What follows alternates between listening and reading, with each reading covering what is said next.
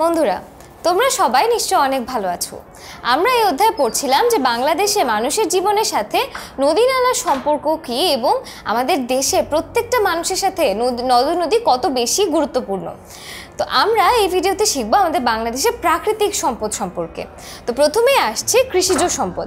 তো আমরা জানি আমাদের বাংলাদেশটা হচ্ছে মূলত বেশিরভাগ অংশ নদী বিধৌত সমতল ভূমি, এবং নদী বিধৌত বলে নদীর পলিমাটি জমে জমে এই ভূমিটা তৈরি হয়েছে, এবং এই কারণে দেখা যায় যে বাংলাদেশে এই সমতল ভূমিগুলো কিন্তু খুবই উর্বর, এবং এর ফলে এই ভূমিগুলোতে সারা বছরই এবং প্রত্যেকটা জায়গাতে নানা ধরনের শস্য এবং ফসল জন্মায়, এবং এ কারণে দেখা যায় যে আমাদের দেশে আমরাই কিন্তু আমাদের যতটুকু প্রয়োজনীয় খাদ্য আছে সেটা উৎপাদন করতে পারছি।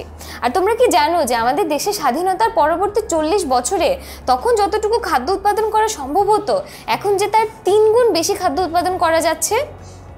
এবং বাংলাদেশে যে প্রধান যে কৃষিজ সম্পদগুলো আছে সেগুলো হচ্ছে ধান, আলু, এরপর আছে আমাদের অর্থকরী ফসল পাট, চা, এছাড়াও আমাদের কিন্তু গম, ভুট্টা, সরিষা ইত্যাদি ফসল প্রায় সারা বছরই উৎপন্ন করা যাচ্ছে।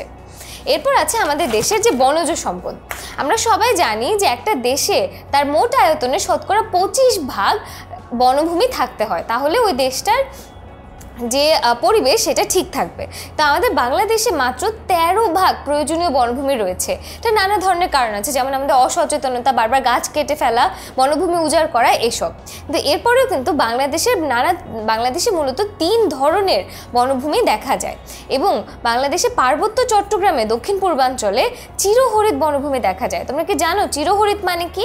এটার মানে হচ্ছে এই গাছের পাতাগুলো সবসময় সবুজ থাকে, অর্থাৎ শুকিয়ে হলুদ বা বাদামি কখনোই হয়ে যায় না।